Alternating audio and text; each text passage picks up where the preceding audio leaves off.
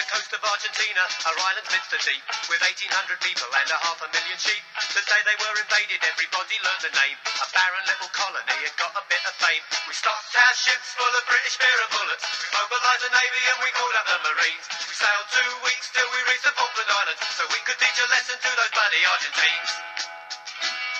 Maggie Thatcher was awakened in the middle of the night. She heard the Argentinians was falling for a fight. She summoned up her cabinet and met with the MPs and sent the pride of Britain to those stormy southern seas. We stocked our ships full of British beer and bullets. We mobilised the Navy and we called up the Marines. We sailed 2 weeks till we reached the Falkland Islands, so we could teach a lesson to those bloody Argentines.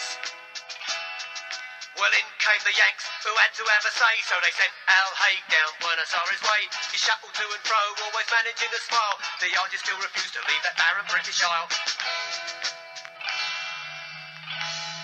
So we stocked our ships full of British beer and bullets. We mobilised the Navy and we called up the Marines. We sailed 2 weeks till we reached the Falkland Islands, so we could teach a lesson to those bloody Argentines.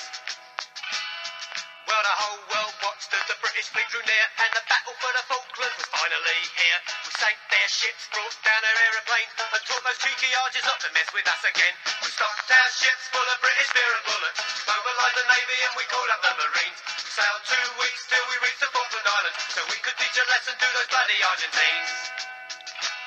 All the local girls were waiting when Prince Andy disembarked. He had a reputation that he liked to have a lark. They covered him with kisses, they walked him in the grass. He said he never saw a better piece of British land. So we stocked our ships full of British beer and bullets. We mobilised the Navy and we called up the Marines. We sailed 2 weeks till we reached the Falkland Islands, so we could teach a lesson to those bloody Argentines. We stocked our ships full of British beer and bullets. We mobilised the Navy and we called up the Marines. We sailed 2 weeks till we reached the South Atlantic, so we could teach a lesson to those bloody Argentines.